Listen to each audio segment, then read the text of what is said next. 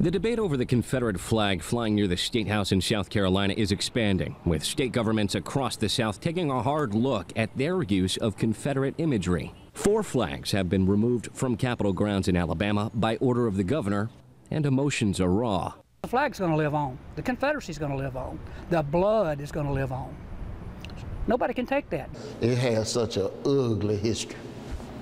In Mississippi, there's bipartisan support to change the state flag, which has the Confederate flag worked into the design. State Senator Kenny Jones says the flag has bigotry baggage woven through it as well. And as an African American, we start seeing that symbol over and over again on acts of violence, acts of bigotry, acts of racial hatred, and we got it in our flag. We got to do something about it.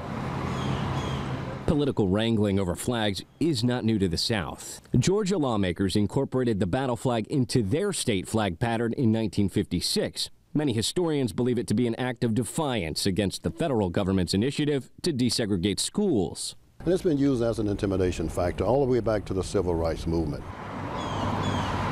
A new pattern was adopted in 2003, though it's still based on another version of the rebel flag.